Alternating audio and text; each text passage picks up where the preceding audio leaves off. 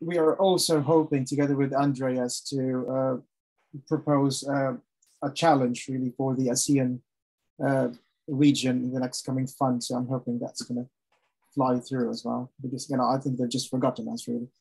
There's so much for Africa already, Angela, but we haven't got anything for Southeast Asian. Yeah, and this is the place. This is definitely the place to work on that. Welcome, welcome, welcome. Who else would like to introduce themselves?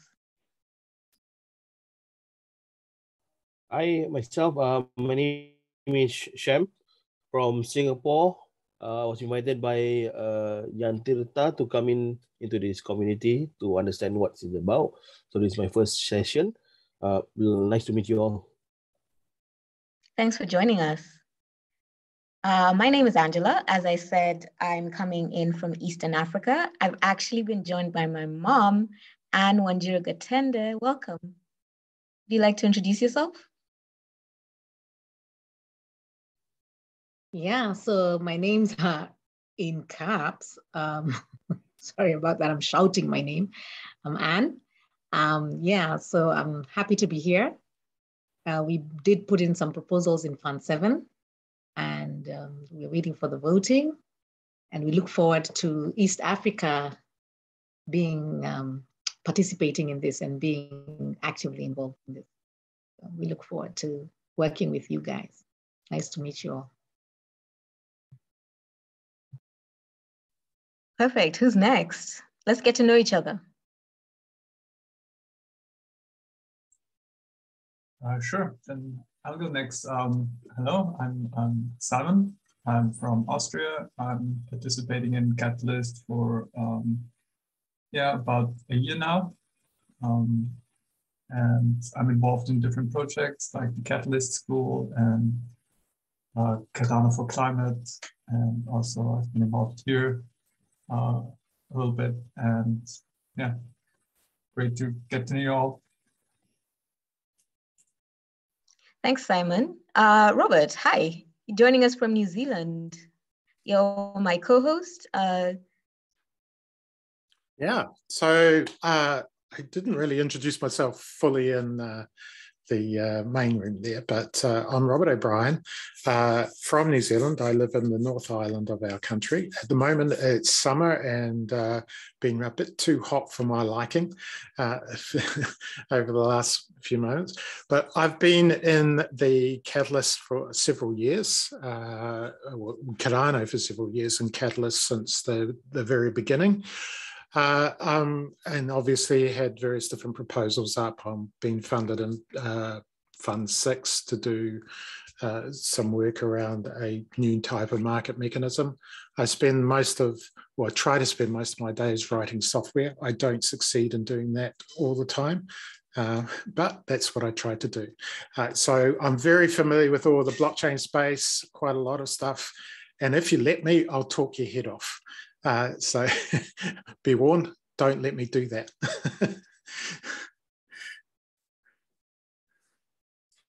Thank you so much, Robert. Who would like to go next? Hello, everyone. My name is Evans Kisanga. I'm from Tanzania, East Africa. I'm a proposer in Fund 7, member of Catalyst community, also a community advisor. Looking forward to collaborate. Anyone who needs collaboration or cooperate with you. Thank you. Thanks, Evans. Yoram, you've already had a go. Would you like another? Yeah, I mean, quick one. So, Yoram, I'm involved in Catalyst since June, last year, June, July, actually. Have some proposals, a lot about sustainability and impact and transparency for impact and this type of areas. Very active with Cardano for Climate. You're all welcome to join us there as well, which is kind of a community that is focusing on blockchain solutions for climate change. Relevant for everyone. So welcome to join us. Awesome. I'm going to pick on Felix. Say hey. Not on the spot. Hey everyone, Felix here, calling from south of France. I'm Cardano ambassador, founder of the Catalyst Swarm, leading this initiative as well. initiated some other stuff like Bridge Builders, the Ambassadors Guild, or NFT Guild coming now. And I would describe myself as bridge builder and community architect, something like this. But mostly here to connect people, to ensure that we have as community open places to come to each other, speak with each other, and then build impactful projects with each other, right? And very happy to have you all here.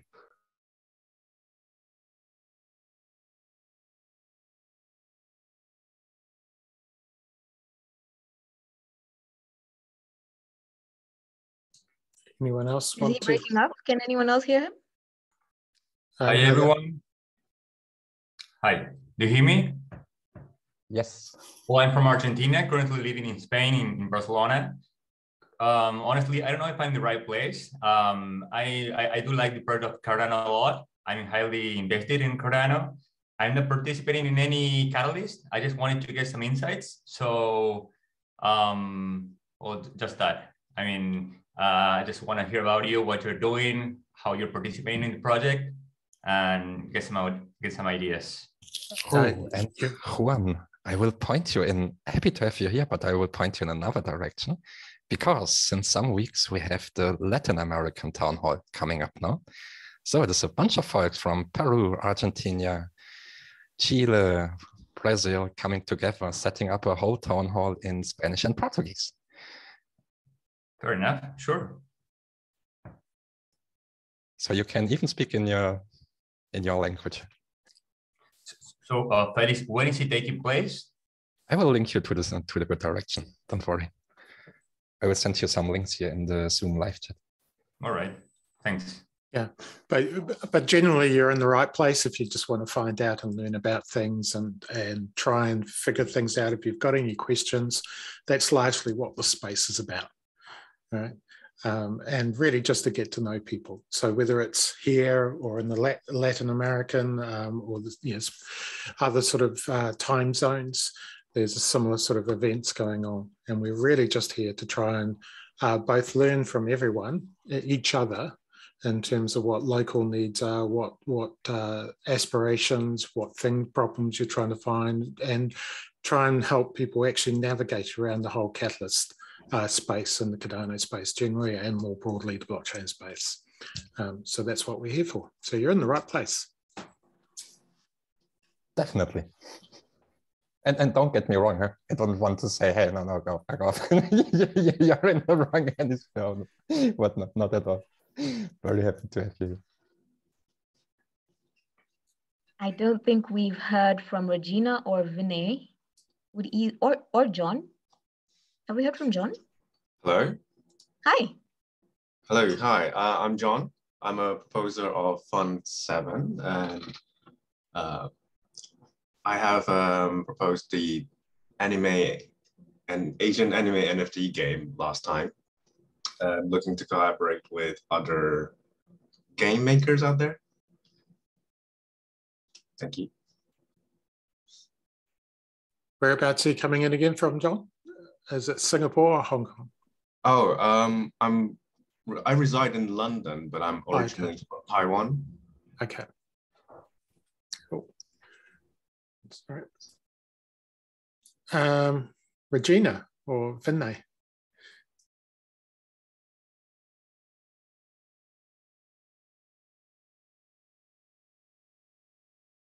Oh, you're on mute, Regina. You're on mute. Yeah, hello everyone. My name is Regina Makungu, and Happy New Year to you all. Yeah, I'm Fund 7 proposer, and also I'm director of the RFFXCZ Company Limited in Tanzania. Yeah, that's all for today. I just want to listen today. Yeah. Welcome. Okay, Vinay. Hello everyone, I'm from India. So we've put in close to 7 proposals in Project Catalyst 7. So we are a big team. We are almost a team of 20 members. So we are working on a project called Conma. So we are building it. So we're gonna be a side chain on Cardano. So we are closely working with M Labs and IOHK and Emergo India. So yeah, we're just waiting for, we're really excited about the voting and the results. So we're just waiting for that.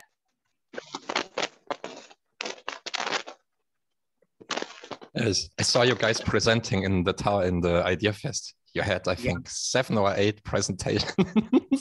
7. A lot, yes. So how do you find them? I think it's great to see. So we need your inputs. Very interesting. We are up it was for a very more interesting. collaborations.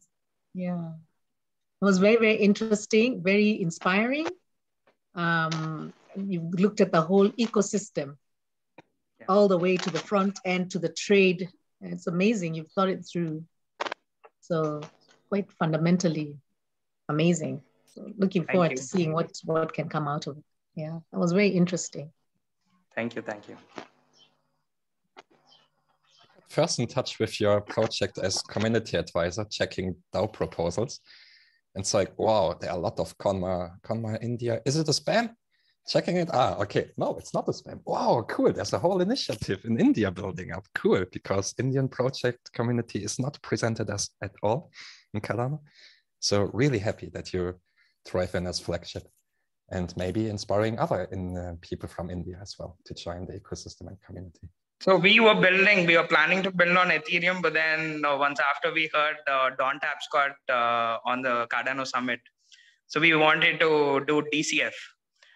So that is when we got in touch with IOHK, and IOHK was like, DCF is too early, as in like it's still in the oven baking. So probably by mid next year is when you can see DCF. So that is when we heard, as in they told us about Project Catalyst, and then we immediately got to Catalyst, and yeah, we had like close to 7 proposals. Just wondering, Simon, if you wanted to since you dropped in here, give us a little update on yourself and where you're coming in from, and how your thinking's evolving. Yes, thank you. So sorry for being late. I had internet problems.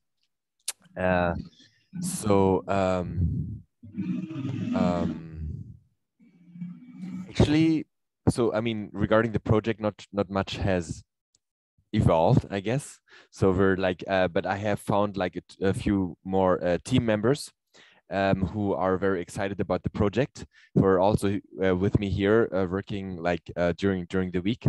So that I'm very happy about, because they're very passionate about the project, and we've started reaching out to like different community members and creators who want to like pilot, so that's what we've been doing. So like reaching out to people, and yeah, yeah, so that's, I guess, mainly it. Yeah. I was just wondering, Angela, if you would give us a sort of overview of what's happening in the East African community. I'd be quite interested to hear what's going on, because I know quite a bit has been happening. Yeah, it's going really, really well. So I came into the Eastern Townhall early October, and I was so happy that Robert would have me and Felix would have me in their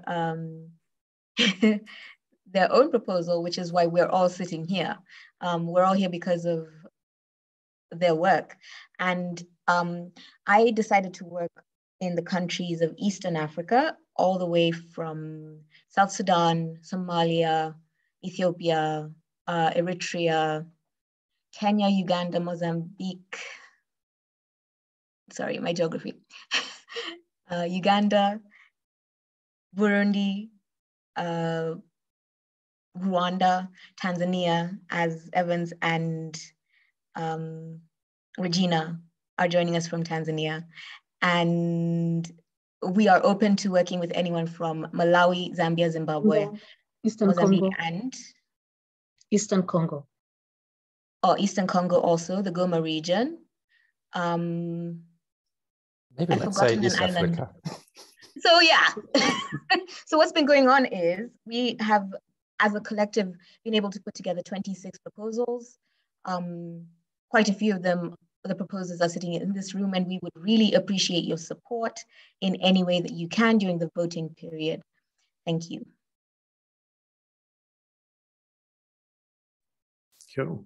I was just wondering if Juan or if, sorry, is it Nori? I can't quite pronounce your name here, Nori. So you can just call me Shem.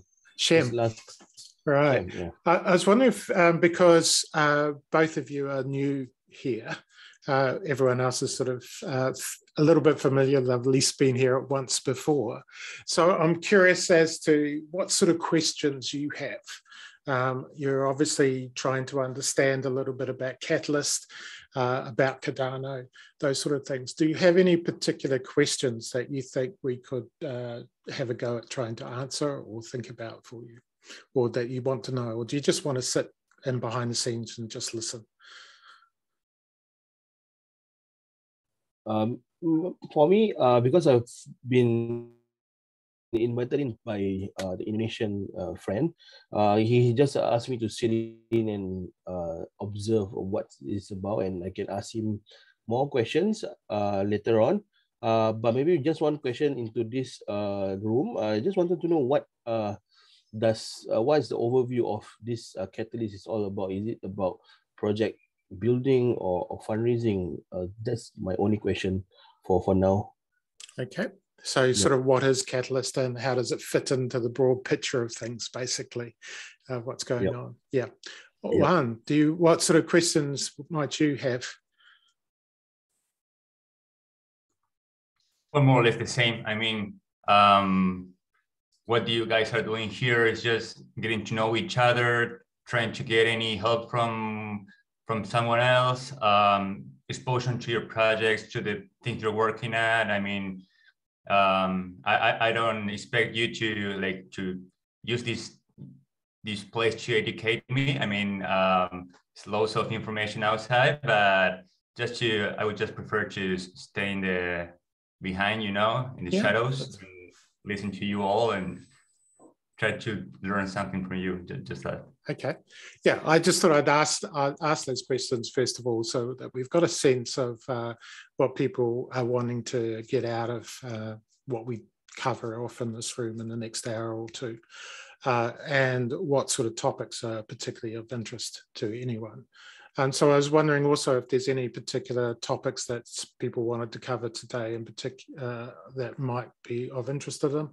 So, what sort of things would you like to are on your mind? Would you like discussed or anything? Has anyone else got sort of questions? So I've just got a sort of sense of what we can cover and direct what's going on. Anything? I think it would be cool if we could cover the basics of voting and how one goes about voting. Okay. Yep. Anything else? Nothing else? Okay, we'll wing it as we go along, as we do so pretty much all the time. So I think just briefly to give you a picture, so everyone's on at least the same page. What is Catalyst and what is it that we're doing here? And the broader question is, how does Catalyst fit with respect to Cardano? And how does it fit with respect to the wider sort of notions of blockchains and how we use them is kind of quite important. So I was wondering, Angela, would you like to have a go at like that, or do you want me to try and do it, or does someone else want to try and have a go at trying to explain? Sure. Go. So as we just heard in the main session, Project Catalyst is an experiment. You were welcomed to the experiment. And the experiment is all about Charles Hoskinson and his team have dared us to change the world. Felix, you have a question? No, go for it. Yeah, cool. So Project Catalyst is an assembly of people of different qualifications from different countries, all coming together to write proposals and propose how they could change their area of the world. We are sitting, as I said earlier, in the Eastern Town Hall, which was a proposal made by Felix and team.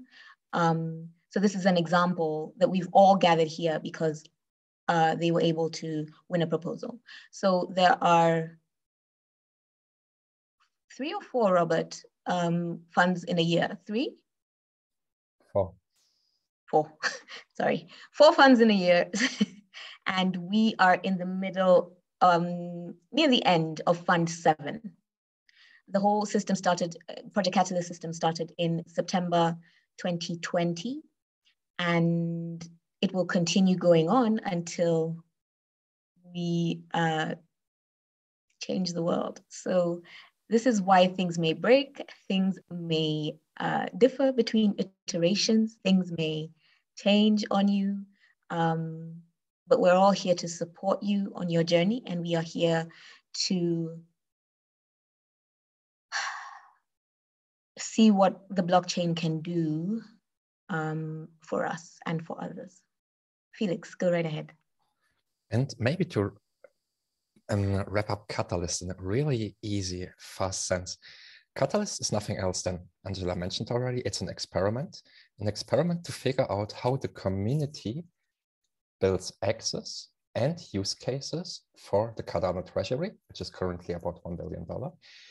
We are distributing each 3 months a certain amount of funds to the community, and those funds now are rewarded, forwarded, distributed to the community to identify problems, submit solutions to those problems, and vote on the problems, all made by the community. And everything what is Catalyst now depends on the experience you bring in, because Catalyst itself establishes and explores itself along the way by the community, which means everything what we see today is as it is today. Catalyst might be something totally else in half a year from now, in 1 year from now.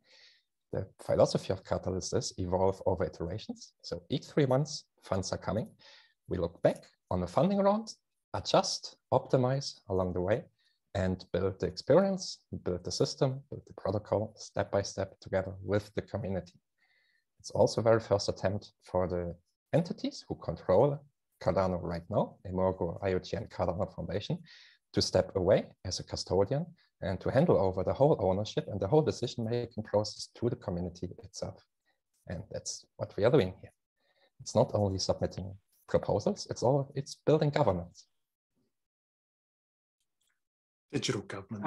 A little bit addition to that, we also aim at attaining highest level of human collaboration, whereby people from different places in the world, we try to collaborate to build the ecosystem, to improve our lives in general, also to improve the blockchain ecosystem as well.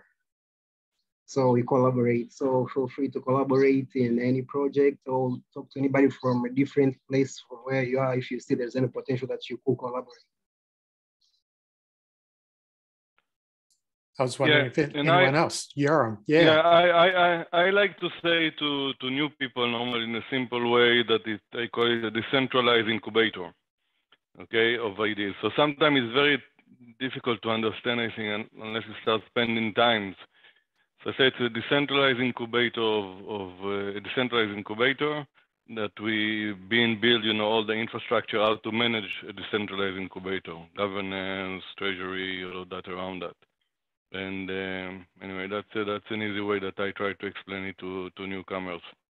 I don't know if it makes sense to you guys, but I think I'm interested to hear how everyone thinks about it, to be honest, because it's like there's a sort of adage around the blind man and the elephant, and everyone's sort of plugging in different parts of it and trying to figure out what things are. One calls the legs the tree trunk and so on. And in many respects, we don't know what Catalyst is. So our own articulations and our own imaginations of what it is are quite important. So I'm interested to know what other people think in the room here. Anyone else want to offer an opinion on what is Catalyst? Because we all learn from doing that. Consider it also giving back power to the individual. Having been in countries or organizations where you have to be in very complex scenarios for you to be able to launch a proposal, or a call for a proposal has to have been made for you to be able to respond to it. An expression of interest. There's so much you have to do in order for you to just propose an idea. And what inspired me the most about this was just listening to Charles Hoskinson saying, pick up a shovel and just do something, you know, wherever it is you are as an individual, whatever project you think the blockchain can somehow unlock for you. And the simplicity with which you can just enter in, for me, is a big game changer. The fact that the individual can enter in and be incubated and be able to actually put out an idea and have a safe space in a community that looks at your idea and says, okay, yes, could you work with this one? Could you change it here a little bit? Could you? So just having also that, your ideas being looked at by many people and many people helping you to make your idea better, to improve the idea, and so that it can be very effective for wherever it is you are. So it's a great opportunity. I consider it an opportunity for the individual to express themselves in spaces where they may not have been able to. As Vinay, given that you've got 7 proposals up, how do you view Catalyst? What is Catalyst to you? Are you asking me? To Vinay. I was just wondering if Vinay has got what he thinks it is. So I would say it's a platform where, as in again about Project Catalyst, we just got to know the day Project Catalyst 7, as in Fund 7 started. We haven't been watching this space. We got to know about it and we felt really nice. We were like, okay, it's a funding mechanism where we can at least like bridge the gap. Our aim was to get to DCF, where it is much more of a bigger fund, where it's a consortium of multiple institutions coming together. But we didn't want to like waste time till next year mid, so we thought we'll just give it a try. But then when we got there, we just met the community, and the whole team was like impressed with how the whole sessions run, and week on week, every Wednesday night, again when it comes to our timings, right? So we have to wait till like 11:30 in the night to attend all our sessions. So week on week, we felt like really nice. When the insight sharing session happened, it was great. Then for 2 weeks, we were like just refining and preparing our proposals. So it was great fun, as in we met like a lot of people. Again, I met Dimitri. Dimitri is someone, again, he joined us right now. So he's from Sri Lanka. So I think like I made like a lot of friends, a lot of collaborations. Now we have like team everywhere around the world. Now our first developer is from Guatemala. So yeah, it feels nice. It's like a family. Cool. John, given that you're looking at you're working on a game in this whole space, can you share a little bit of insight in terms of what it represents to the gaming industry? What does Catalyst to you represent to you, and how does that reflect in terms of the gaming industry?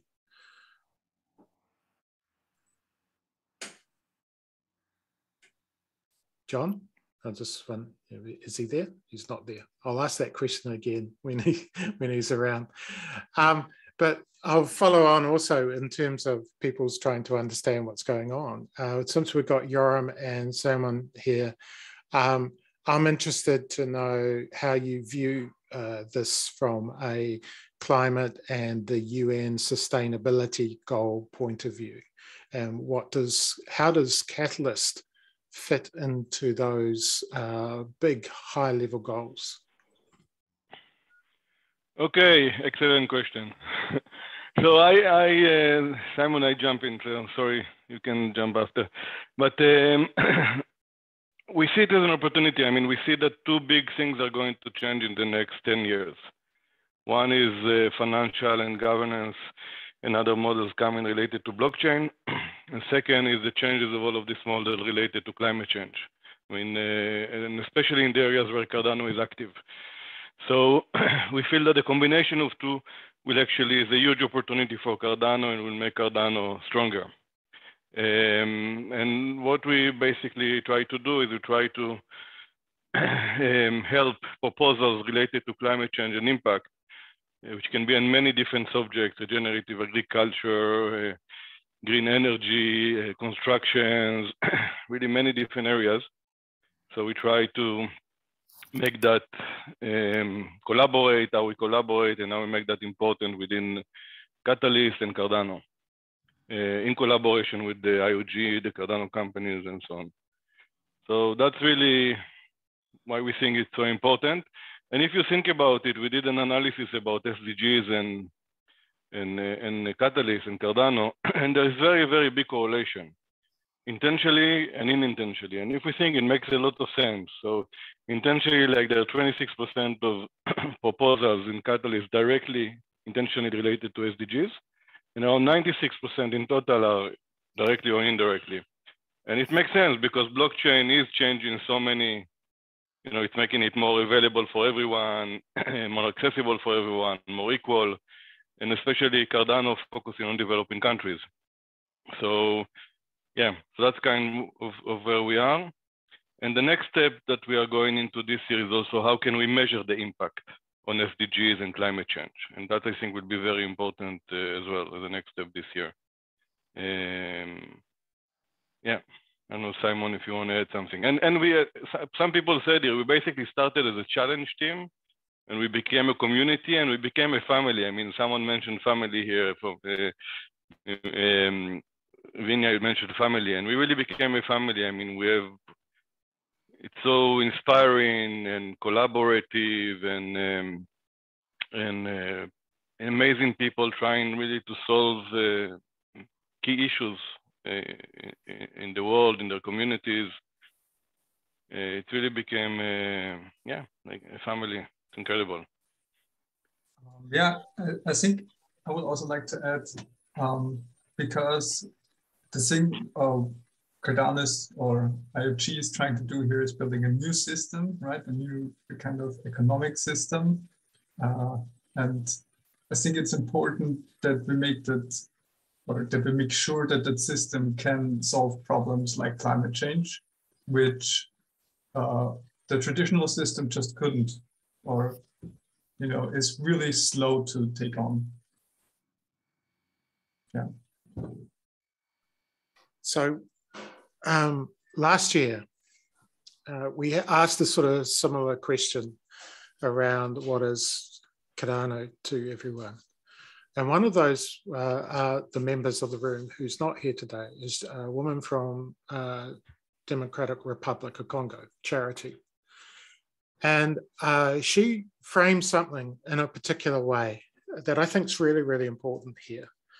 Is she framed it that you know, so much of the attitude towards developing countries has been this sort of, in a sense, a hero mentality, aid. We come in, we provide aid, we know the better way of doing things. And her frame was that that's rubbish. We've got the local knowledge, we've got the ability to affect our own needs and affect our own environment. Just give us the tools and permission, in effect, to go off and do it, right? Rather than just coming in with an aid mentality, give us the cash, give us an attitude that says we can help ourselves, right?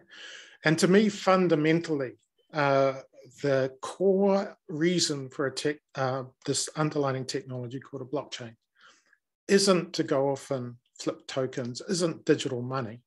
It's what's referred to as an institutional technology, a technology that enables us to coordinate our activities in a much more finer, granular fashion than a government agency or aid agency has ever enabled us to do before. So it touches on sort of the various things like the sustainability development goals, as Joram pointed out, and Simon pointed out.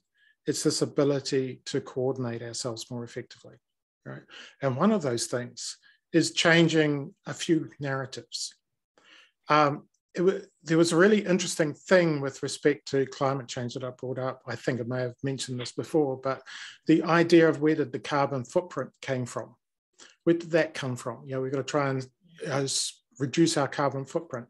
It was actually a marketing campaign, much like diamonds are a girl's best friend, or Santa is from Coke or anything else like that. It was actually a marketing campaign by BP, British Petroleum. And it basically, one of the key ideas behind this was to shift responsibility back to you know, the consumer, but also remove the ability for people thinking that they can coordinate and act upon by themselves. This was one of the key sort of things behind many of this things like recycling and the carbon footprint. So one of the things I like about what Catalyst is doing is showing that we can collaborate and coordinate and work together and share ideas, right? Find out what the local knowledge, what works locally, figure out how to solve those sort of problems, not locally, but globally. In other words, we can think, or we can act locally, but we can think globally. And that is something that Catalyst is showing that we can do, driven around by the sort of ideas of what we can do with the underlying technology. Joram, you had your hand up. Yeah, no, I 100% agree. I mean, with everything you said, and I think what was exciting for me, and this is why I came to the blockchain in general and find home in Cardano, is that I worked for a few years for an NGO working on agricultural supply chain in Africa, in Indonesia, and these areas. And I really feel the big challenge for scaling the impact is obviously it has to start locally, but then you have to have transparency and traceability. I mean, right? We hear about hundreds of billions of dollars going into impact projects just in CAP 26 and so on, but where the money is going, what's the impact of the money, all of that is really vague today. And so this is, I think, the big opportunity we have. Work locally and create this transparency of and traceability of resources and of results. And then I think we will have the right tools to make the changes we want to change in the world. For local people, consumer can make decisions. People working in the right way can be remunerated, and so on. So that's really, I think, the opportunity of the blockchain industry to that. Cool. So I was wondering if, Regina, if you could answer the question of what is Catalyst to you? You've been coming along to the Eastern Townhall sessions a few times. You're participating as a proposer in Fund 7. What is Catalyst to you? According to me, Catalyst is a very safe space to individuals to bring up their ideas, not only to bring up, but also to grow in terms of their ideas, in terms of how they're executing their ideas, in terms of collaborating with other partners. You can get partners all over the world in any country that you want to get partnership. You can get from Indonesia, you can get from anywhere that you think you would want to partner with somebody. You can get that type of partnership in Cardano. And also, according to the challenges are in the Catalyst. You find challenges that you see that you're fitting, and then you go into that specific challenge and execute your proposal. When you do that, you grow your community, and also in the catalyst, we also grow the catalyst community and the Cardano ecosystem all together, because that is where maybe something is lacking, and we need your presence, we need your idea in order for that that problem to be solved. And when you solve that, we move into another challenge or into another problem. So when we do this, we solve something huge together, not only yourself. And yeah, so according to me, I think that's Catalyst, that is all about. Cool. Thank you, Regina. And Jan always knows when to turn up, you see, as the moderator. And because of that, I'm right here, aren't I, Angela? Yeah, he turns up. I've got to ask him a question. So the question here, Jan, is what is Catalyst to you? We're trying to explain Catalyst and sort of by capturing people's understanding. What is Catalyst to you? That's a simple and a hard question at the same time, because it depends on where you're coming from. Where I'm coming from, I see Catalyst because initially I didn't know much about blockchain, Cardano, and so forth. So my initial thought is Catalyst as a method to extend our dreams, whatever that dreams is, building a dApps, building an event, or building something else that you have in mind. But as you go through Catalyst, it's not only an empowerment tool, it's also an educational tool about what is the mission of Cardano? What is the community all about? What is how cryptocurrency is actually the smallest part of blockchain Cardano. So that's what I meant about a perspective. But to get there, the first thing was that everyone should do is just enter first. But that also becomes the homework of everyone that's involved. How, when we see the good of Catalyst, when we see the good of Cardano, how do we export that vision to other peoples, and how can they also feel what the good that we've been through? Yeah, Cool. So does John, I don't know if you're around at all, or you want to talk to, or Dimitri, do you want to say something? You've been in here a couple of times before. You're coming in from Sri Lanka. What does Catalyst represent to you? Well, I got to know about Cardano only in August, just after the Fund 6 close. So I couldn't submit a proposal, but I was able to do CA work for Fund 6 and got a small quantity of ADA as a result. So I used that in staking this time around and for voting and stuff. But at that point, I realized that I'm very interested in bringing South Asia or Sri Lanka and the entire South Asian region, because I thought that we were not represented at all at the time. So then I started working on multiple proposals on Catalyst. So to me, Catalyst is a way of being able to bring our part of the world, which is heavily populated, but also among the poorest parts of the world, to have some level of competitive or a playing field with the rest of the world, as well as opportunities to participate in big projects or to develop big projects at the same capability as other parts of the world. So for me, it's a big opportunity to become part of a community whereby we can improve the lot of our people. So that is one side of it. The other side of it is where I'm able to become collaborating with multiple projects, which otherwise I would have never known about, using my own skill set of writing, storytelling, creating narratives, marketing, and so on. So right now I'm talking to multiple teams that I would have not been able to do if not for Catalyst. So that's another big great thing about Catalyst that I can say projects that I would not be aware of, I'm able to not only be aware of them and also to partner with them in doing particular things, translations and stuff like that. So, so that's another big opportunity. So even though I've not, how do you say, been able to submit proposals as yet for Fund 6 or Fund 7.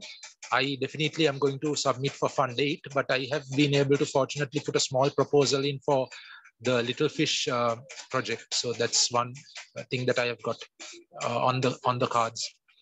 So yeah, that's what Catalyst is. So looking forward to a bigger participation in terms of actual proposals in Fund 8. That's excellent. You know, when I was just listening to you talking there and the pattern that is emerging, I think more than anything is, what is Catalyst? It's a space to collaborate.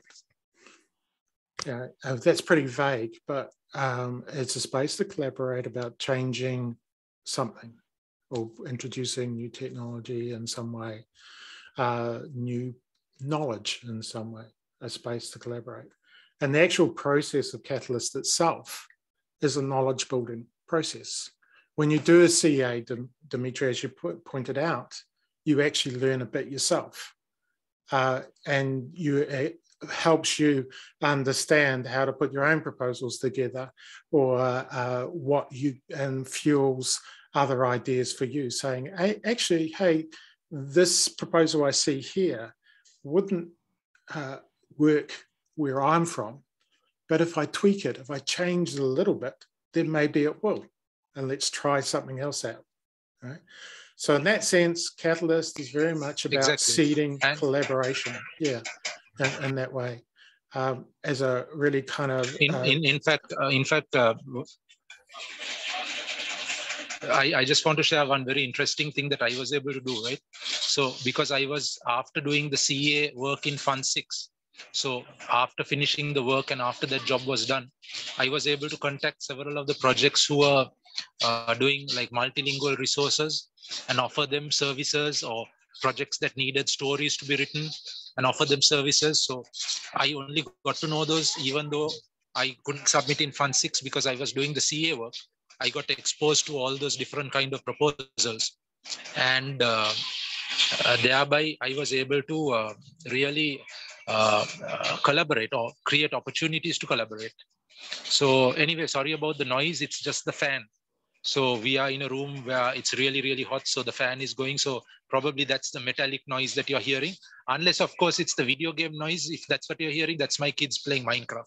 So they are going to develop blockchain games and whatnot. So once we collaborate with some developers, if there are any developers here who want to collaborate on blockchain games to compete with Minecraft, please contact me. My kids will definitely be able to contribute how to best make a game. So I'm not sure which noise you're hearing, but these are the two noises going on here. So anyway, that's what I can say. Assessments led to collaborations. That's another super chance. Yeah.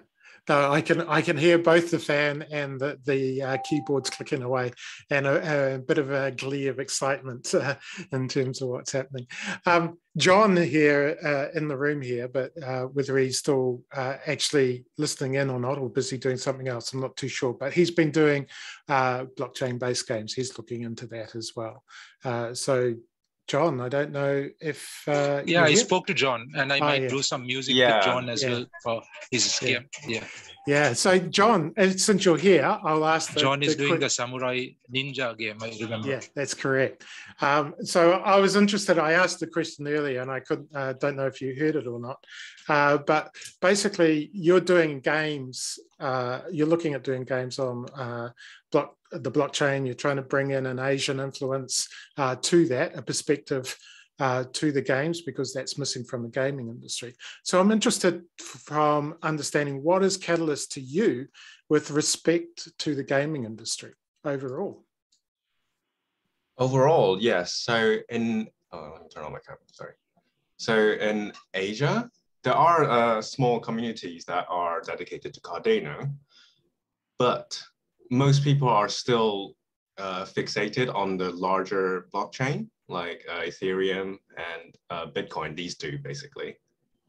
And people are starting to notice Cardano because we are a growing community and we have more tools pushing out, and that helps the developer to develop more tools and whatever apps they're working on.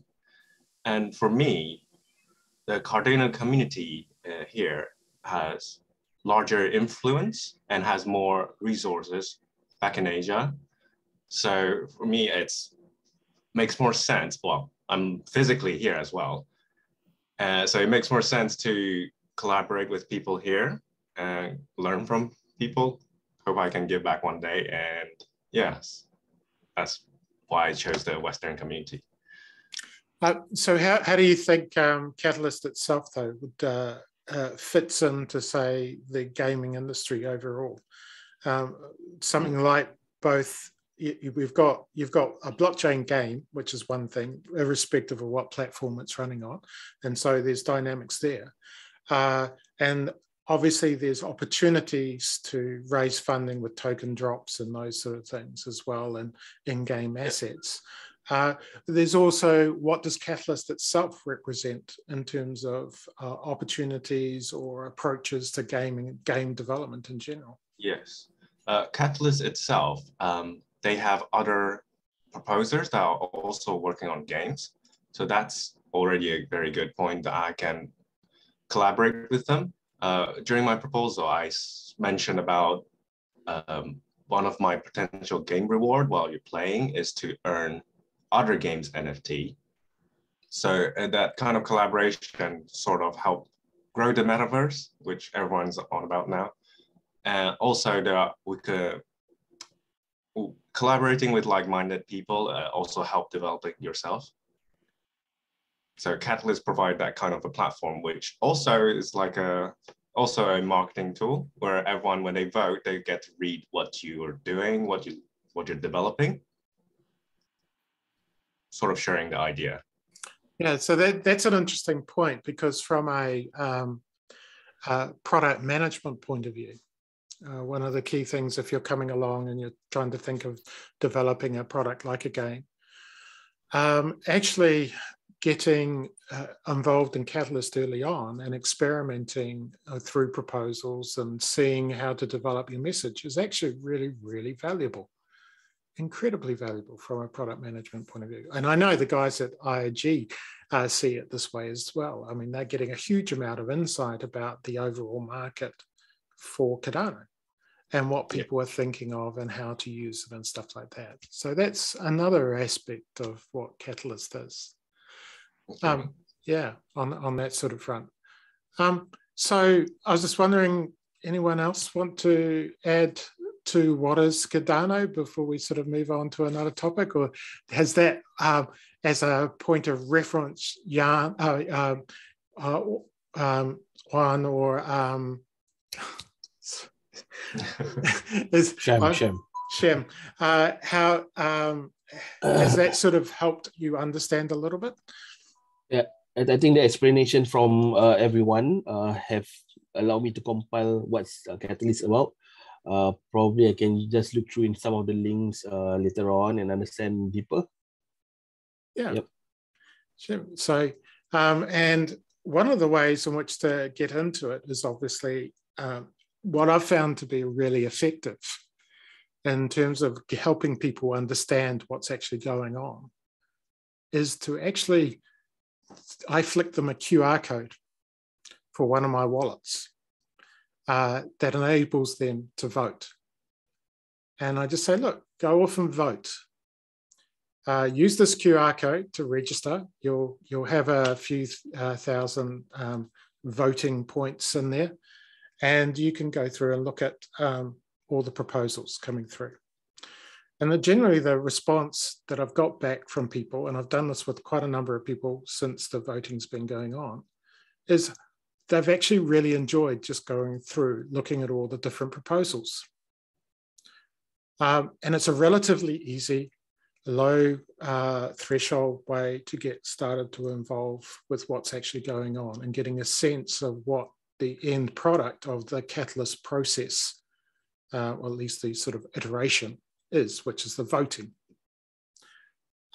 So I find that is to be quite successful. And when people have cast their votes, I then say to them this: you've just participated in making a decision with a global community where no one knows each other. They could be a fictitious pseudo-anonymous person as far as you know, voting on a whole lot of proposals on how to allocate some funds to help those proposals succeed or to advance what they're doing. And that's incredibly radical, because other ways to actually allocate those have typically been a situation where there is a panelist, an appointed area of experts that come along and decide what is appropriate. And this is actually, we're doing it on a global scale across so many different cultures, across time zones, in this whole new space of technology that's enabling this form of a nascent or early form of decentralized governance around how to allocate the funds. And obviously, as we grow, we're also trying to figure out how to actually measure success, which is a challenge at the moment. So to answer Angela's question about how do we go about voting, the approach here for those that haven't how many of you have all participated in voting, at least in Fund 6? Do you want to put your hands up in the reaction there? I obviously have several times. Has everyone else? How many of us have actually done that? Right. Couldn't vote this time because I couldn't get the snapshot. Okay. Yeah. Well, one of the things you can always do, as I said, I actually give out the QR code to one of my wallets. I've got a wallet specifically set up to do this, which is registered. It's got a small amount of ADA in it, and I just let people go off and vote because it's such a good, easy way to introduce the ideas. So what happens in the voting? Angela, do you want to run through what happens? Well, the reason I was asking is because I'm not probably good at this. I couldn't explain it to you, but you get to go through all the proposals with the voters tool and pick yes or no on whether you like or like. Robert, rescue me. Okay, let's think about this. How do we make decisions in a global community, right? How do we actually go about doing this? And the first thing that we've got to do is figure out, well, which proposals do we fund, right? So the way we do that is, first of all, we group everything into challenges. So that's one aspect, and I can go into what challenges are a little bit more later. But within those challenges, we then need to get a ranking from 1 down to 200 if there's 200 proposals in a challenge, or 20, right? We have to get a ranking. And so the first step in voting is to essentially do what's in Catalyst, it's referred to as approval voting in the area that, the theoretical area that covers all of this is something called social choice. And so what we're doing is approval voting. You're getting a thumbs up or a thumbs down, okay? So you can go through all your proposals and you can give them a thumbs up or a thumbs down. That's the first step. And that creates a ballot. So for every proposal that you decide to give a thumbs up or a thumbs down to, goes into the ballot. So you've actually got 3 voting options. You've got the thumbs up, the thumbs down, or I don't care, or I don't know about this, so I'm not going to do it, right? So I can skip over it. You create a ballot, which is like a shopping cart of all your proposals that you're interested in, that you think are worthwhile or you think shouldn't be selected at all. And then you can cast your ballot. Okay, so that means you submit your vote, and that vote goes on to a sidechain called Yorkminster. Okay, and when you submit your vote, there's also the voting power that you have. Now, the voting power at the moment is equal 1-to-1 to the amount of ADA that you have in the wallet at the time that it was checkpointed. So there's a time just before voting starts where all the wallets that have been registered for voting are checkpointed, and they get whatever's sitting in them. So if there's 2,000 ADA sitting in your wallet at that time, then you effectively get 2,000 equivalent voting power. And when you cast your ballot, every choice that you've made in your ballot, every vote, that thumbs up or thumbs down, gets 2,000 ADA as an example, because that's the voting power that I've had. So if I've got a thumbs up, they get a positive vote for 2,000 ADA. If there's a thumbs down, they get 2,000 ADA voting them down. So up or down. And that creates a ranking for each of the challenges from 1 to 20 or to 200, depending on how many proposals are in that challenge, okay? And that's what everyone's doing. They're trying to create a ranking. And then what happens, once that ranking is established, the funds for a given challenge are effectively poured in down that ranking, down that ladder, right? So the top one gets funded, assuming that they don't consume all of the challenge fund. The next one might get funded. The third one might be not have enough left over to be funded, even though it's third, but it's asking for too much. So then the fourth one gets to look in, and the third one doesn't get funded. So that's the current model of voting. So when you actually go in and vote through a mobile phone application, right, you're then given the ability to do the approval voting. And that's the sort of process that's going on. Obviously, before that, before you can even get into that, you must have registered your wallet on using UROI or using Daedalus, and you must have at least 500 ADA to participate. And you're given a QR code. You only have to register once for the moment. So a lot of people have registered in Fund 5 can still use the same registration. And you have that QR code. You use the mobile phone app. You scan the QR code with your mobile phone app. That maps your voting power into the mobile phone wallet, and then you can go ahead and do your voting. And that's how it works.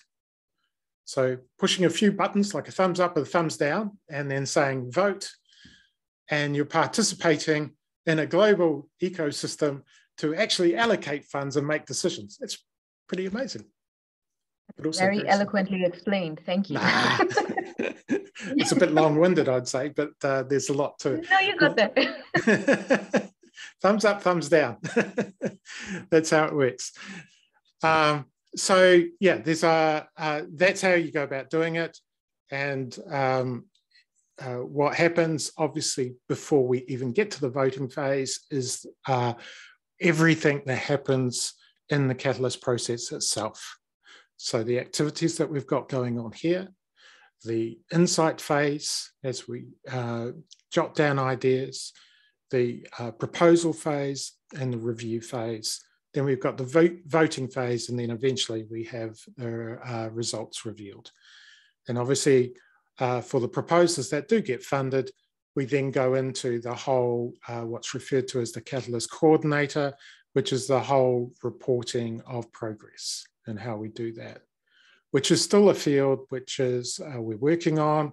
And if anyone's interested in that sort of area, perhaps since Stephen has joined into the room there, he might like to introduce himself and discuss an aspect of what Catalyst Coordinator is and how projects are reporting and what's happening there. Maybe when I finish my porridge. No, yeah, you do your porridge, Stephen. You carry on and do your porridge. Okay, well, I'll hold that question. Stephen's going to come back and answer it after he's had his porridge. I can postpone my porridge for a second. But yeah, hi everyone. Okay, well, once you're funded, you become what's part of what used to be called the funded cohort. and which is now called Catalyst Coordinators for some strange reason. And but I tend to think of them as funded proposers. That's what you are. You are.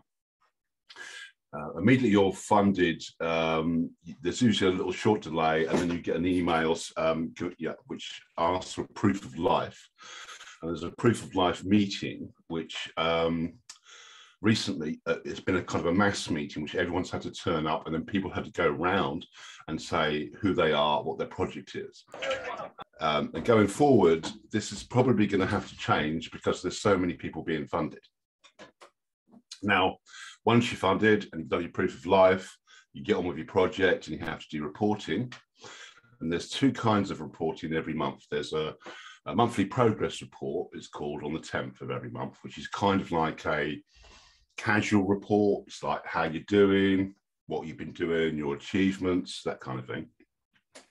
And then on the 25th of every month, there's something called a KPI report, which is much more quantitative. It's like the numbers that you've done. And that's kind of, again, that's very broad at the moment, so it may not relate to your project, but you have to come up with a means of expressing what you do at the moment in numbers. Fund release, I'm not entirely clear on fund release. I think fund release happens every month, and it's related to the amount of funds that you get. So if you get a small amount, it can all be paid at once. Obviously, a large amount will be paid in installments every month. So does that help answer the questions, Robert? Well, yeah. I'm the funding coordinator representative on Catalyst Circle, which is a body which represents different, it seeks to problem sense the community. So, my contribution has been mainly to set up a frequently asked questions page for the funding coordinators. Cool. Felix, you had your hand up. I think it's important to mention also for many, we write proposals in Catalyst, and while everything is via funding, you're not funded to submit a proposal, right? You are funded to execute then the proposal, and the funds you are asking for in the funding request part of your proposal, they will not come in one charge. They are distributed in slides, and you have to report each month. There also a lot will change, but I think it's important to mention for people, for example, who have proposals where for $60,000, $70,000 in Project Catalyst, you will not receive the whole chunk at once. Will receive step by step. This is a simple mechanism to avoid that we fund projects and they simply run away with the money and say, ah, cool, thanks you. Thanks, guys. So do not wonder, but also with IoT, if you have a team and you need a certain budget to kick off of the requested funds, you can always negotiate with them a little bit. When you have evidence, when you have a real need for the budget to kick off the funded proposal already, they are very open as well. So. Yeah, so that's kind of a picture of the whole process. In a sense, the Eastern Townhall, what you hear at the moment, we front end a lot of what happens in the Catalyst process and what's happening during it. Then obviously through Idea Scale, we've got the whole collaboration component. Then we've got the review and the voting, and then we've got all the Catalyst coordinator, the activity about what's actually going on. And so that's the whole kind of pipeline that gets iterated on itself as we go along and as we try to figure things out. And don't be, what I would say here is don't be a passive participant in that activity and in that evolution. You're all invited to actually contribute and build and improve upon what's actually going on through all sorts of different aspects. So that's what we do here in the Eastern Townhall as well. We're trying to improve what we're doing in the hope that we actually help the whole community broadly, and everyone can learn how to figure this stuff out.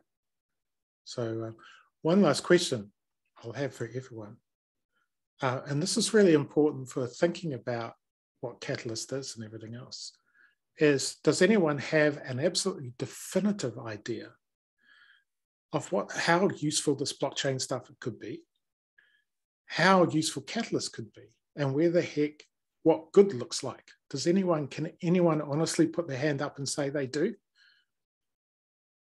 Yeah, you do? Yeah, I can say. Okay, I want to hear that. I want to hear what good sounds like. What does good sound like? I do not have a definitive idea. Yeah. Dimitri, would you like to go? Yeah, sure. So one project that we are working on is we are going to set up an NFT project here, 10,000 NFT project of elephants.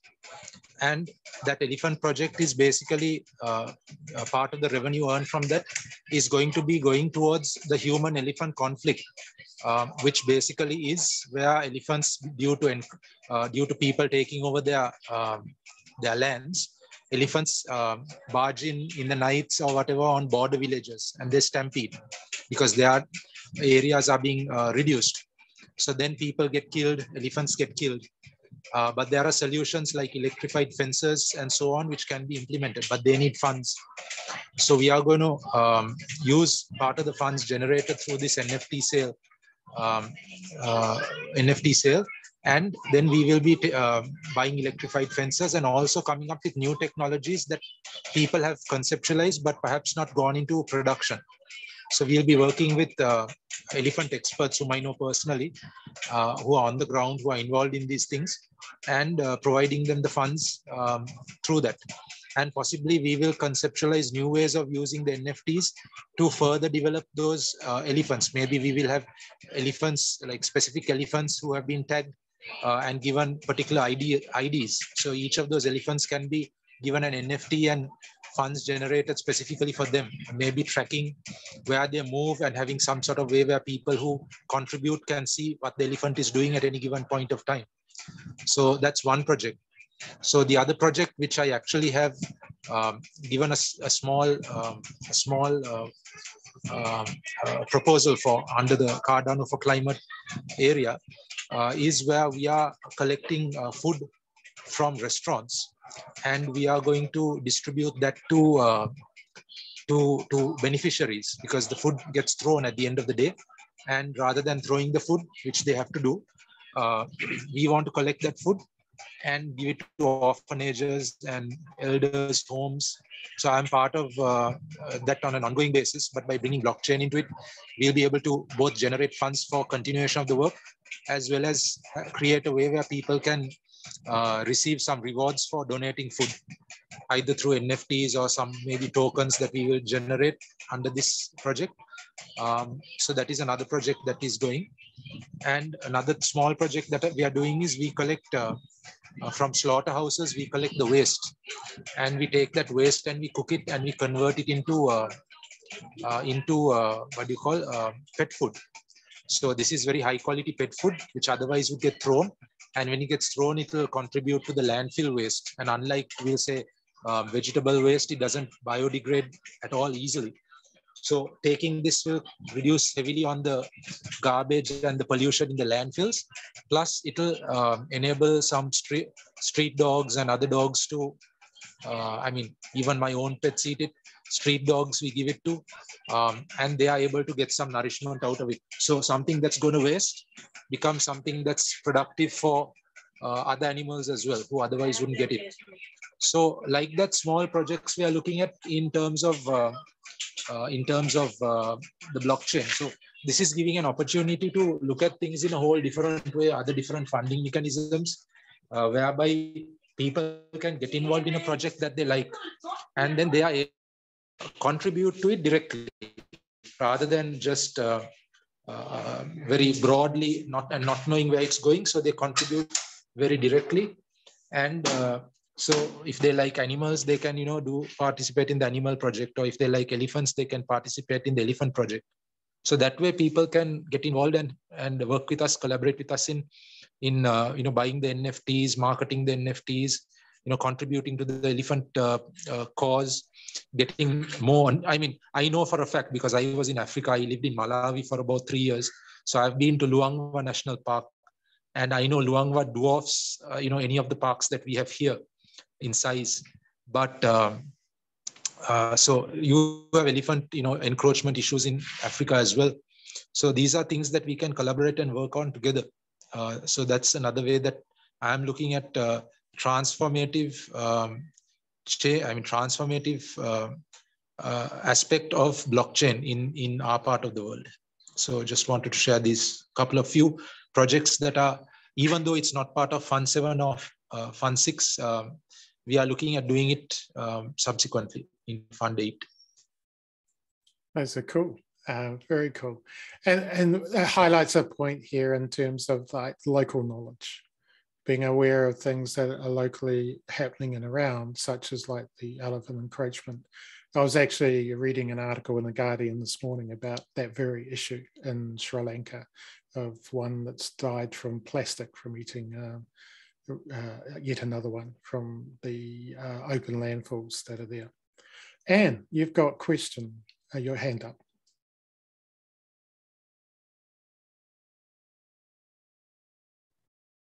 I was just thinking about what you asked about the specificity of blockchain to different aspects where we are.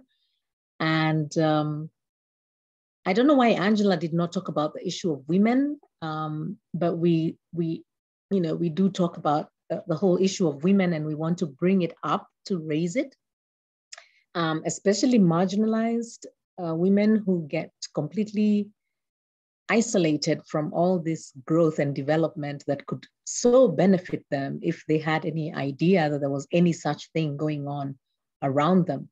And so creating that platform or opportunity for women, especially in areas where the women are still in the 18th century. And the question you asked about gaming, I had an idea for Ada meets Naisula. Naisula is a Maasai girl living in literally an 18th century space. And there is Ada, who was in the 18th century, mathematician, was able to do something. And can those two relate in a game? Can we create some sort of an NFT around the culture of these women and these people and tell their story in some way? So the underrepresentation of some cultures in the world, and the richness that those cultures would bring to the world as we know it, as we are making it more global and more available to all of us. We can really enrich each other by just having these exchanges and having these opportunities and raising some of these people. These women, especially in marginalized areas, have an amazing lifestyle that would be so interesting to capture and see how to relate it even to modern day living, and how that can sort of translate in a storytelling, amazing way of combining that and building some sort of a cultural awareness. And even in the NFT space, I think that could be very interesting. So that's one thought that I have. It could be vague, but it's a thought that we've been kind of playing around with for a bit now in Fund 7 and considering it for a challenge in Fund 8. That's cool. I was busy typing in the chat and I just about closed the room. Sorry. Yeah.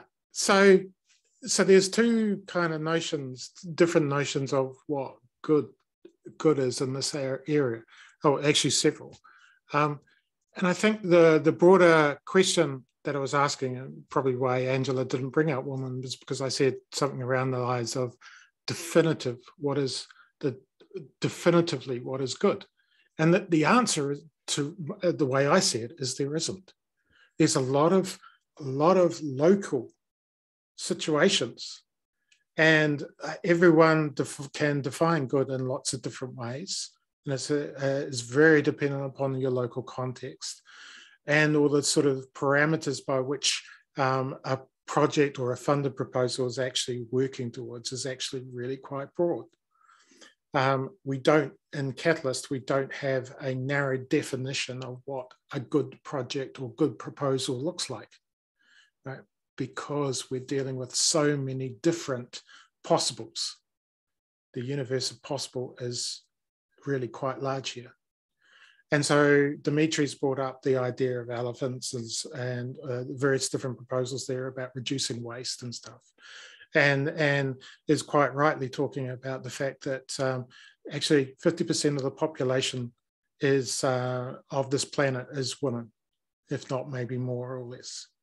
But is that the makeup in this room as a point? So why isn't there 50% more women in this room? Why isn't there 50% more women participating in our space? And I think that's a really, really important question that all of us should be asking, right?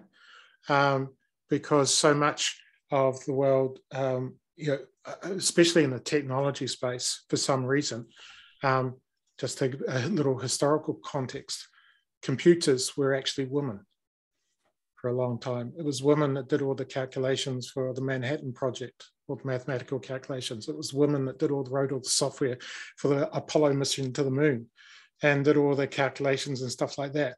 And then somewhere along the way in about the 1980s, PC games came along and we started shooting each other in PC games. Yeah.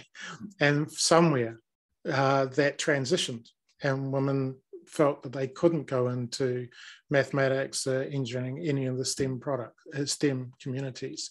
And for a large time within, and if you've, as I have, participated in the Bitcoin community from its early days, it was nasty. It was nasty even to men, let alone to women. So as a woman, I wouldn't want to be in there, right? And so a lot of the sort of stuff in terms of various different structures and stuff like that, how can we improve access or enable women to lift their horizons and say that they can equally participate would be really an achievement to me personally. Stephen. Yeah, so I want to push back a bit on the fact that there's possibilities in Catalyst for women, because it's one thing to say there's possibilities, and just to say that, and to say that then that's in theory, but in practice, are there possibilities? In practice, there are only possibilities if they're being taken up. And if they're not being taken up, those possibilities don't exist. It's just talk. So really what maybe we should move it on to is, what I really loved about what you were saying, Anne, is these spaces of possibility. It's kind of like Lovelace, she was in an 18th century space, and she maybe was played second fiddle to Charles Babbage, but then now she's come into her own space, her own recognition, and Ada is named after her. Same with the women you're talking about, who live in an 18th century analog in the present, and then a story could be told. Yes, a story could be told. It's not for us to tell their story. It's their story. And it's, again, theory versus practice versus reality. Okay, the challenge is to bring that to it's not for us to provide a solution or to solve the problem. It's a sense to how can the women in those spaces find their, come to prominence, come to visibility. That's how I see it. So, and I suppose that's all I have to say on that. But yeah, so what I'd like to see is actual projects that are funded in Catalysts,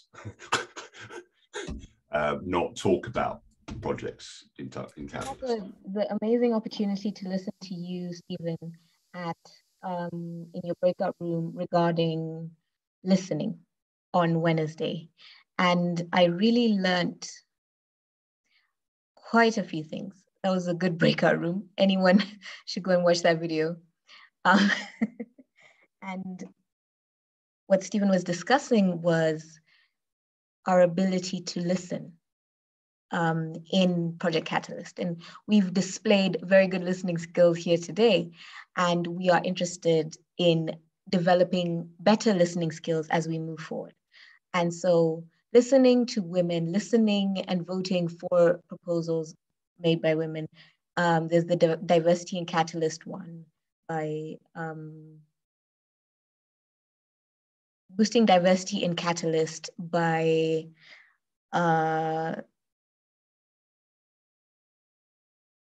Felix and Co. I can't remember what they're called now. What are they called? I can't hear anyone. Swarm, you mean?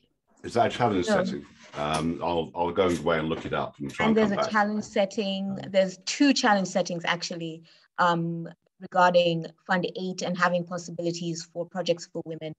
One by Al Keblan Alliance and one by, I'm terrible at remembering the names, but if you get an opportunity, please vote for those ones. They're very obviously labeled for women. There's photos, just to conclude that. And let us bring forward the opportunity to listen to more women, because the trap we are in danger of falling into is we are sitting here creating the rules that are going to function for the next 100 years. We're sitting here creating systems that are going to be relevant for the next few 100 years.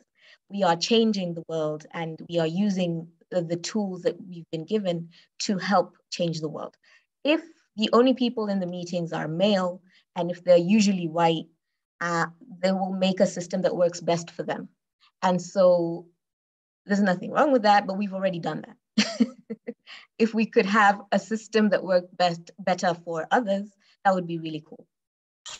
Can I say something on this subject? Yeah, go for it. Okay, I'm going to say something that's politically incorrect. So, far as I have seen in Catalyst or the Cardano community, there is no discrimination or marginalizing of anybody, women or men or anybody. So in my opinion, to create a separate category just for women is actually discrimination against men, because it's understandable to need that in a situation where there was discrimination against women or favoration of men. But to say women themselves need a special fund just for women is, in a sense, kind of sexual discrimination reverse in this sense. Simply because in a community where there is equality, ability for everybody to communicate, vote and do everything equally. So everybody has a chance to propose, and everyone has a chance to assess, and everyone has a chance to vote, provided they meet certain criteria. Just to say women would have separate challenges just for them, or special favoration to be given for women-led projects or women-led teams, I don't think that's a good idea. I think everyone has a shot, equally, women, men, old, young, whatever, Africa, South Asia, North America, South America, everybody. I don't think this discrimination is going to serve the community.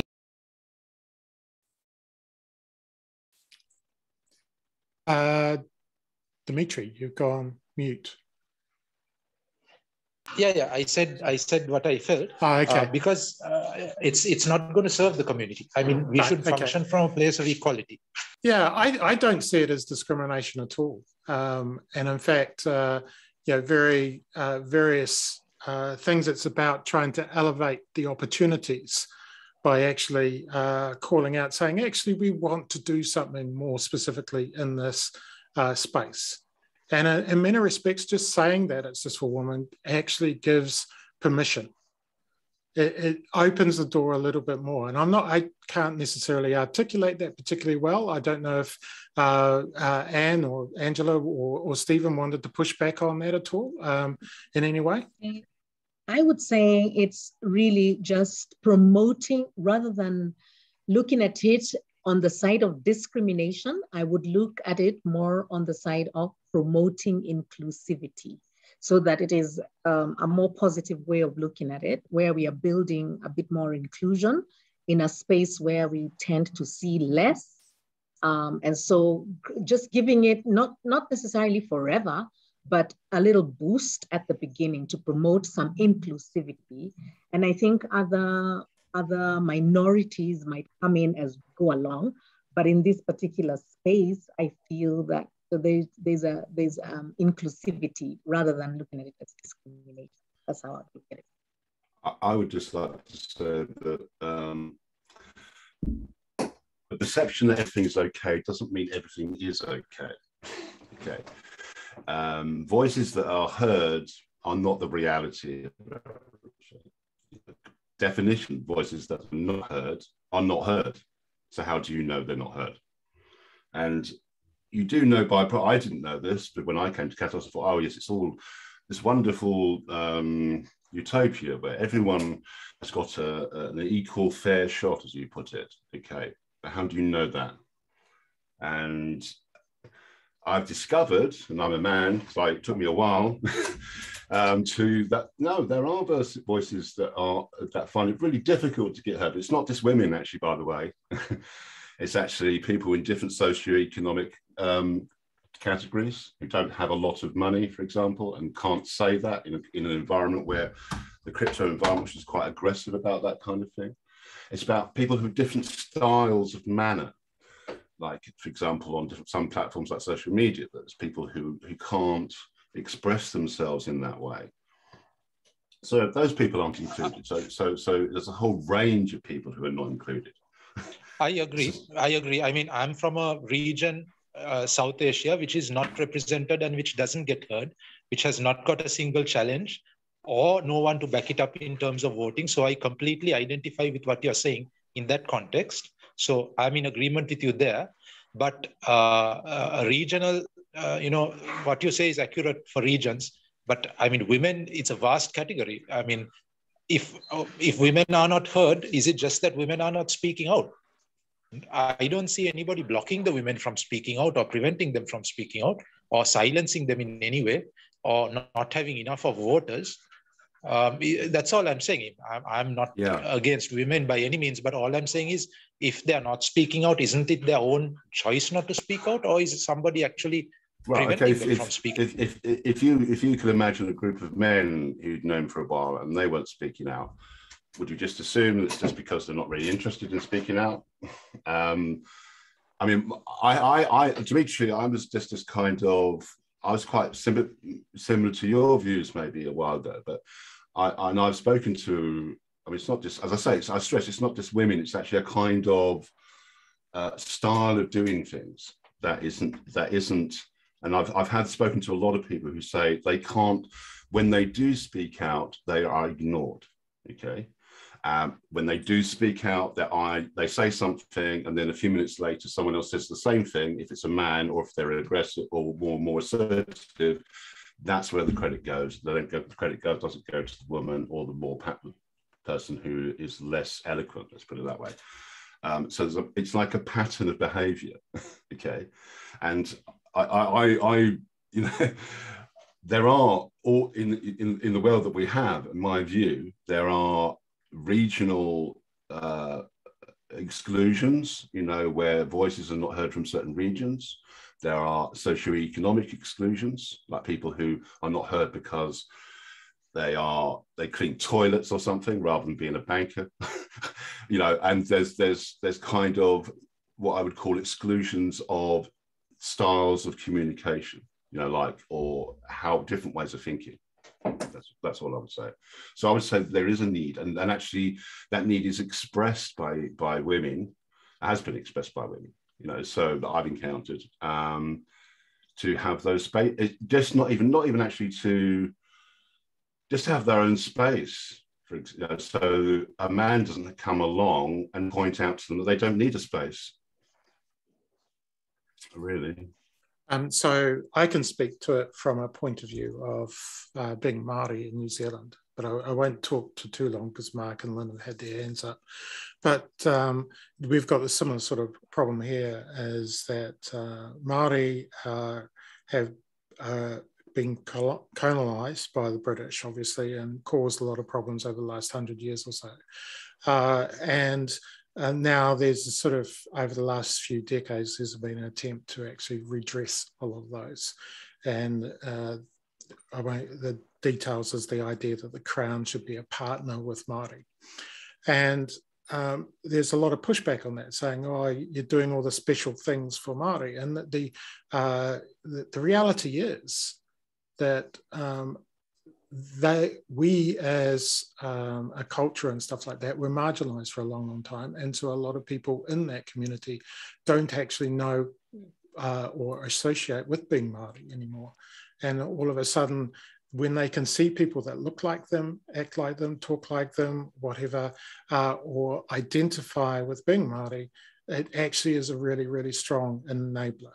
It lifts them up and it helps them all out. So in a similar vein, if you want to bring more women into our Cardano community, yes, there's nothing inherently stopping them, but often is a barrier of stopping by saying, hey, I can't see any other women around. It could be that simple. So maybe I shouldn't go in there. And obviously Anne and Angela can speak far more to that sense and that feeling than any of us can as men. Yeah, and I think it is more, Dimitri, it is not so much, I'm not talking from a point of feeling discriminated against or anything like that. It is more creating or having a way in which there is more participation, okay? So there's a bit of underrepresentation. And so, not a bit, but there's quite a bit of underrepresentation. So can we lift the representation so that there is some sort of, representation, basically. I think that's the word I just wanted to say. So, so that it's not so much a discrimination. For this community, I don't think the issue would be discrimination. I think the issue here would be including for more participation. And so that there is the community becomes richer and more balanced. I think that would help the community to become richer. Yeah, that's what I like. Richer in what it's actually doing. I like that. Mark, you had your hand up. I know you've taken it down. Did you want to actually say anything or pass it along? Yeah, just very quickly. I don't think Catalyst would look very similar to what it is like today, like in the next couple of years. You know, for the meantime, because we're just building systems for governance and management and processes, it's more skewed towards men because that's the tech side. But in the next couple of years, like 4 or 5 years, when all of the systems are all built out, then Catalyst would be more like social, environmental, or crisis prevention and things like that. It will be more skewed towards women because we've actually, what do you call this? This is sorted out the barrier for tech. And I don't think it's more to do with discrimination of the women, really. I think it's just more the demographics of this early stage of the Catalyst. Yeah, so that would tie in with what Anne was saying in terms of about bringing the rich and the spec in. We've got to try and skew the demographics more broadly as a good objective. Lynn, you've got your hand up there. Yes, that's me. Thank you. Can I ask? They're not going anywhere.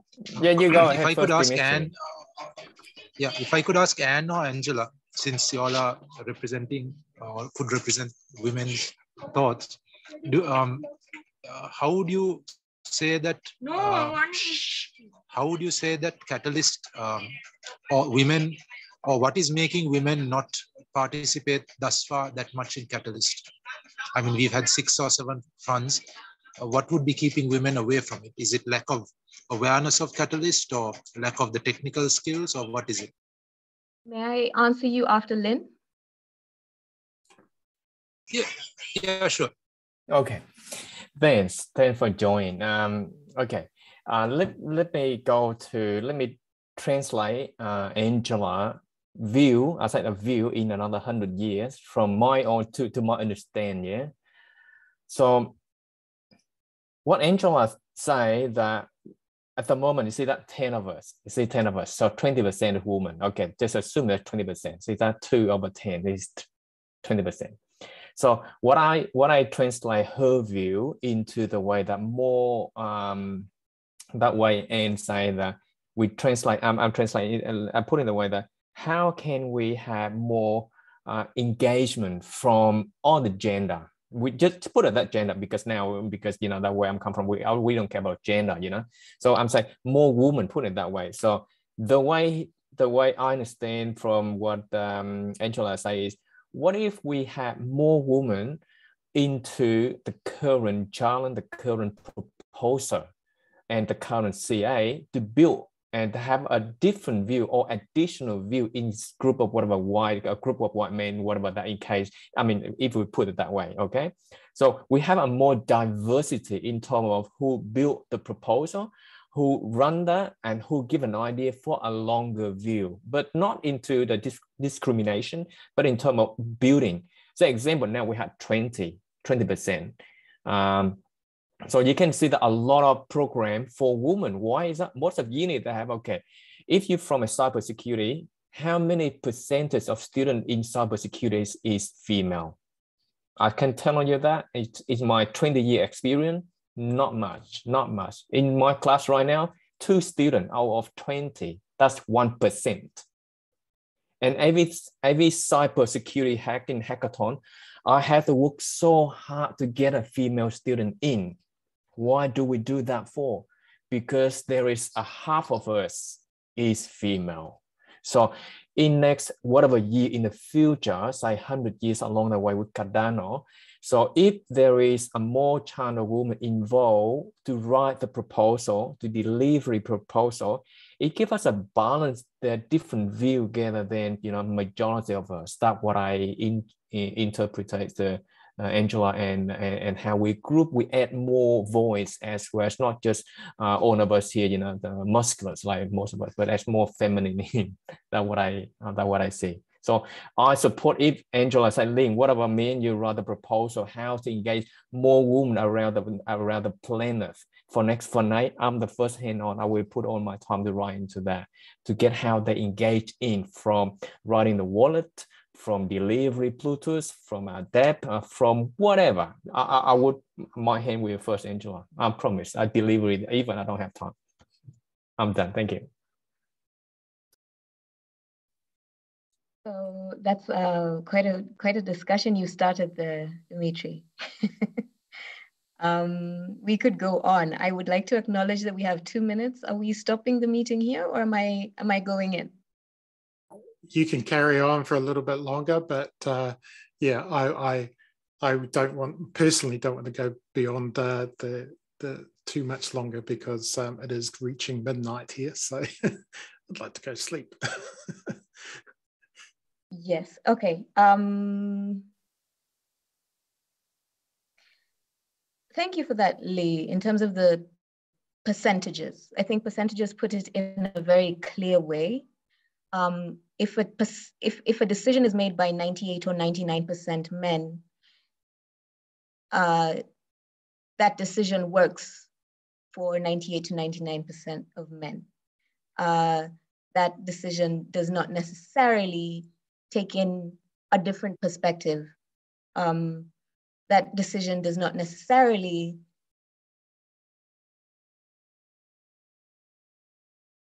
open up new possibilities for how we as societies could function. Robert said it was from the 1980s in terms of computer science, but I would say, you know, decisions made by patriarchal societies have brought us to a point now where a lot is being said about the position of women, and a lot is being said in multiple places, institutions, in multiple types of, even for example, in Kenya, we've really struggled to have women being accepted into parliament and being accepted into decision-making places. Now, that is problematic because a room that is equally men and women brings many different thoughts and many perspectives. Perspectives is what I'm trying to say. And you may have your perspective, but there's a whole bunch of people that we're not listening to, as we heard from Stephen. I have many, many thoughts, but the idea that 98% of the people making a decision could possibly be being discriminated against, I have to disagree with that, just on the mathematics. It doesn't it doesn't make sense to me that there could be discrimination against the majority. The majority, just by being in the majority, are in power.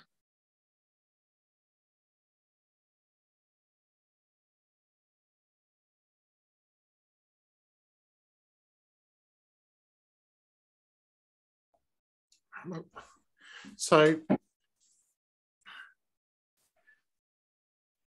yeah, this is actually something I'm digging in quite a bit, or will be digging in quite a bit because I'll be doing some work with our Ministry of Culture and Heritage here, building something on Cardano this coming year.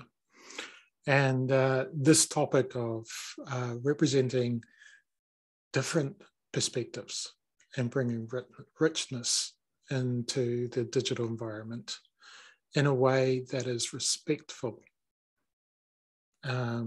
is going to come up a lot in this particular project work.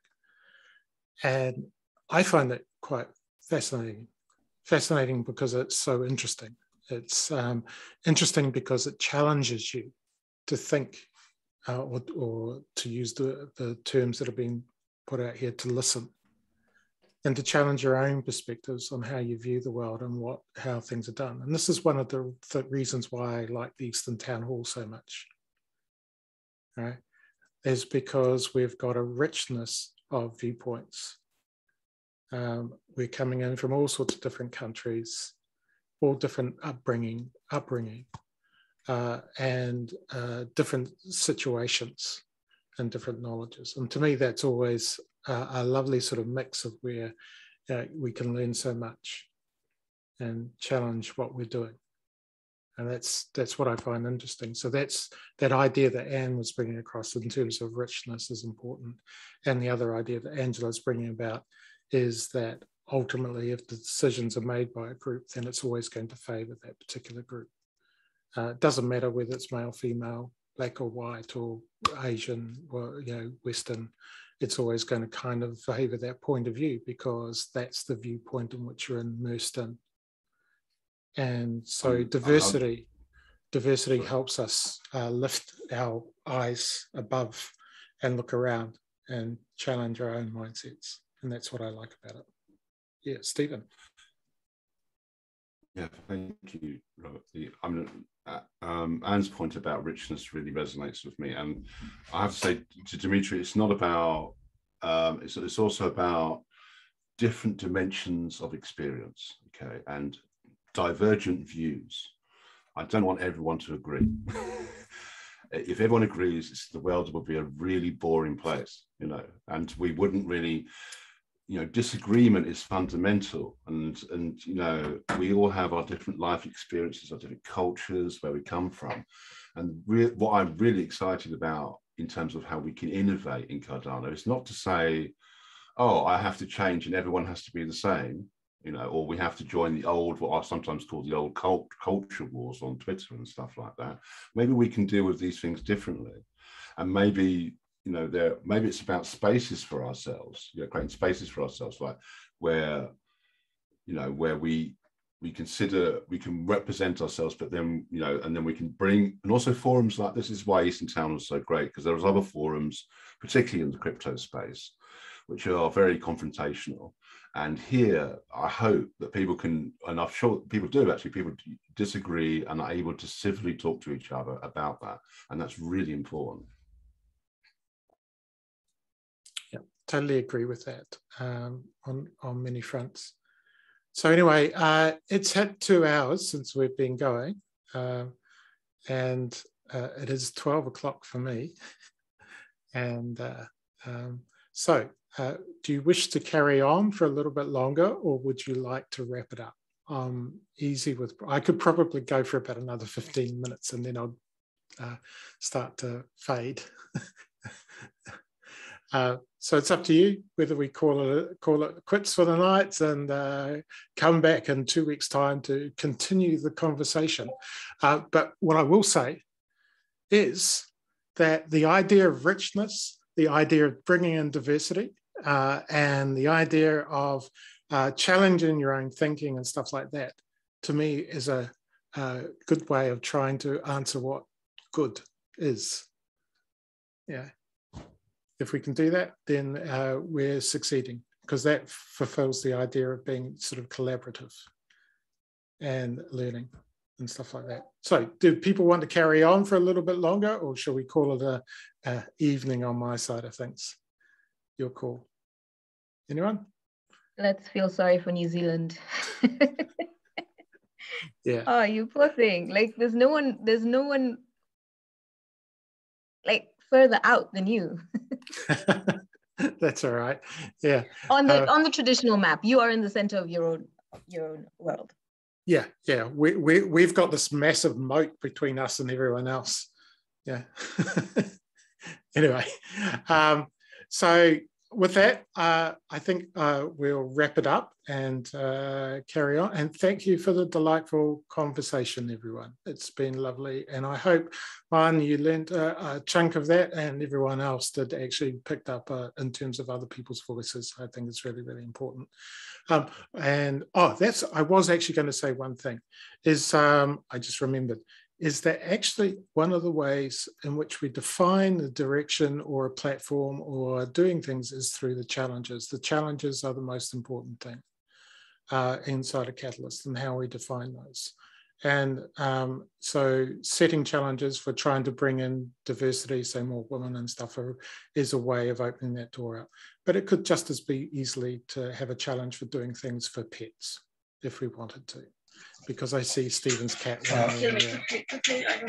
Yeah, it's up to Robert, us to before define. we go, could I just plug my proposals?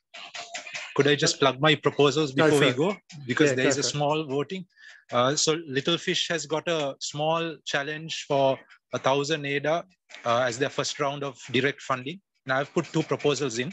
So there is a process by which you can register to vote. And I would ask all you guys, please, to vote for either the slaughter waste to pet food for street dogs, or the collection of food distribution for giving to orphanages and elders' homes and such, like street people, the homeless. Please register with Little Fish and vote for it, because it's coming up this week. Thank you. Yeah, if you could drop annoying. If you could drop the links into the chat there. I know that sound stop being annoying all too well. That's a kid getting frustrated by his older younger brother playing a computer game. So if you throw the links in there, that would be great. But with that, I will see you and talk to you again next week. Hope to see you all in a couple of weeks' time again. All right. Thank you, everyone.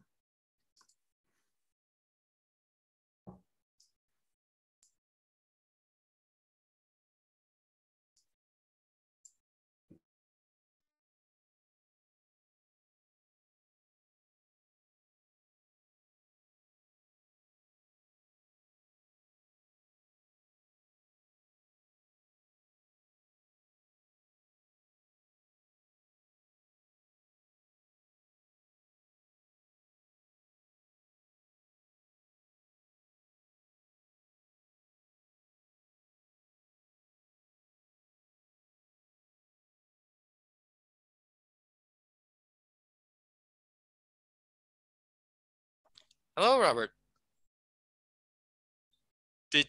You're muted. Yeah, I am. I was just wondering what was going on. So because I'm the host, so I was going to have you guys finished up? You've finished up, have you? Yep. Sure. Yep. Okay. Well, Okay. I'll close the meeting and get all the recordings and stuff like that. That's good. Awesome. Okay. How did it go anyway? It went well. It went well. So we changed things up, and I'm taking more of a back seat. I'm letting certain individuals take the front seat. So yeah, it went well. Excellent. I'll probably try to share some ideas next Monday, as usual. No, it's all So good. be looking forward to me being overly talkative. That's cool. I like that. I like that. I do. So the less I can say, the better. That's my metric of success. The less I can say, the better. Okay. Okay. Right out. We'll catch up with you on Monday. We'll see Awesome. you. Right out. Take care, Robert. Bye. Have a happy weekend. Will do. See you later. Bye-bye.